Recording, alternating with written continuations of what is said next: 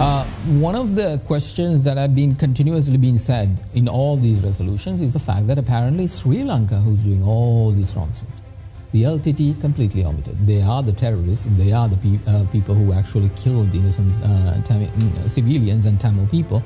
And instead of that, any mention of them, they continuously hammer on Sri Lanka, the country that defended their borders, their territory, and try to save the people who were taken up by these terrorists.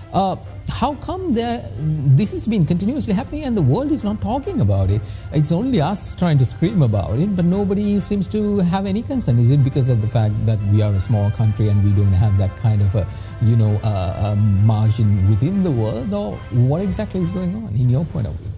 No, Mahieash, I wanted to mention this earlier also. Now this last phase of the war, I touched upon that. With your leave, I will expand a little. Now, there were these 300,000 people who were removed by the LTT. So the government had a real on-some dilemma. The civilians were there in front, so they had to induce the civilians to leave. So they dropped leaflets and civilians gradually started leaving. Now, this evacuation process was done by the ICRC. Not by the army. Yeah. They went to the ICRC. ICRC engaged boats, ships, and they were brought from the Mullaitivu area and dropped at Pulbude. Yeah. Now the Navy gave an escort to that.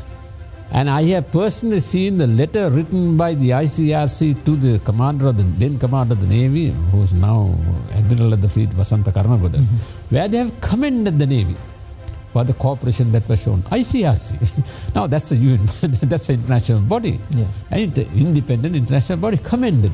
Then when they were brought to Pulbude, a field hospital was established. The field hospital was not manned by Sri Lankan doctors, it was manned by Indian doctors. So all stories about this rape and torture and things, and thereafter when they went to Manic Farm also, it is the Indian doctors, ICRC, WHO, that's ICRC, the international Red Cross, and the Food and Agriculture Organization, they provided food. So it was done under international, it was done by international agencies. Government of Sri Lanka really played a supporting role in this. So it is a humanitarian operation. That's why Sri Lanka is calling it humanitarian operation, done under international supervision. Nowhere in the world, I think, they have done this kind of thing, where the group, army that and the government that defeated the terrorists get to a side and say, now you handle this part of it. So what are they talking about, this violations of humanity? It is so. Why can't they first find out? I think the government of Sri Lanka must first find out from the ICRC. First find out from the World Health Organization. Only drugs that were provided, pharmaceuticals were provided by the World Health Organization was given to these people. First find out from the Food and Agriculture Organization. They provided food.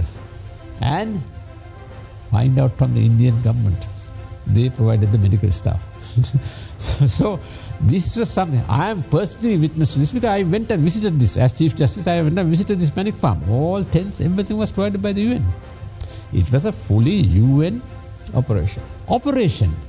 Why is this other limb of the UN not inquiring from their sister organizations without harassing Sri Lanka with this? What have you done with this? Now this 40,000 people has to be amongst this 300,000 that left this one area. No? Now, after that, they were fully evacuated by the ICRC. So, ICRC would have seen these dead bodies. Yes. ICRC should have seen these dead bodies. Or even injured people. There were people who were suffering from various other ailments who were treated by the Indian doctors. I saw this, I personally saw it, vast number of those persons were pregnant women. And I asked, how do you account for this? Is it to avoid conscription by the LTT, they had got pregnant. so LTT had a way, so it is those people who have been treated by the Indian doctors. So this is the imaginary figure has been brought about.